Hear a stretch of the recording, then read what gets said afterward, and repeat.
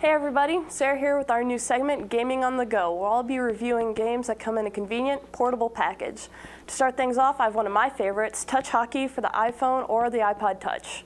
Basically, it's an air hockey table that fits in your pocket. Instead of physically handling a paddle, you just use your fingertips. Touch and hold the paddle to move it, and you control it just like you would in real life. It's an app that has a lot of customizable options. You can play one player against a computer, two player against your friend, or even two player wirelessly with an opponent on their iPhone or iPod. You can pick how many points you play to and even the positions of the goals. What I love about this game, pretty much what I love about real air hockey, it's fun to play. What's even better is I can get my friends involved when I'm bored in class. However, there are some snags in gameplay. The puck tends to get a little hard to maneuver when it's close to your goal, which makes it a bit of a challenge to play defense.